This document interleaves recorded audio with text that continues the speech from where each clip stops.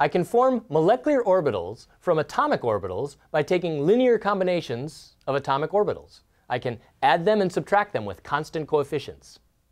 So my atomic orbitals, when I'm talking about the p orbitals, can be added and subtracted. I have to choose an internuclear axis, though. So I'm going to choose the internuclear axis, the axis that contains both nuclei, as the positive z-axis. If I choose the positive z-axis, then I can add the pz orbitals together, pz atomic orbitals, to form a molecular orbital. Now, notice I'm going to add these two orbitals, but look how the signs overlap. Remember, red and green represent opposite signs. Green can be positive, red can be negative. So if this is the positive z-axis, then this orbital has been multiplied by -1, because it has minus along the positive z-axis, while this orbital has positive along the positive z-axis.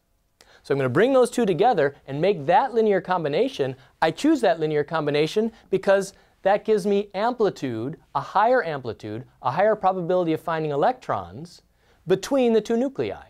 Constructive interference between the two nuclei leads to a bonding orbital. So pz and pz can combine to form a sigma bonding orbital.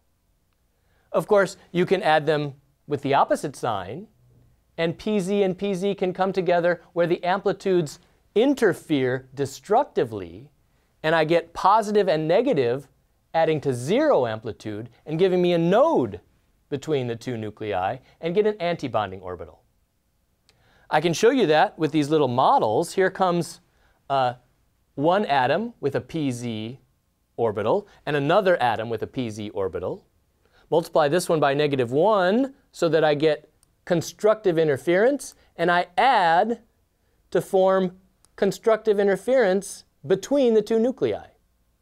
And I call this a sigma bonding interaction because the electron density is along the internuclear axis. That'll be my definition of sigma orbitals. I'll also get an antibonding orbital when I add them like this, where the positive and negative parts add to give me a node, add to give me 0 somewhere between the two nuclei.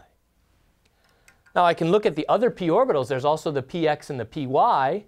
If I add those, they're above and below that z-axis. So here I can add together px and px and get a bonding orbital. In this case, I'll call it a pi bonding orbital. Pi bonding orbitals and pi antibonding orbitals have their electron density above and below the internuclear axis. So I can get a pi bonding from the x, but I can also get a pi bonding from adding py and py. So 2 pi bonding orbitals, and if I add them with this sign, I'll get pi antibonding orbitals, one from the px and one from the pair of py's.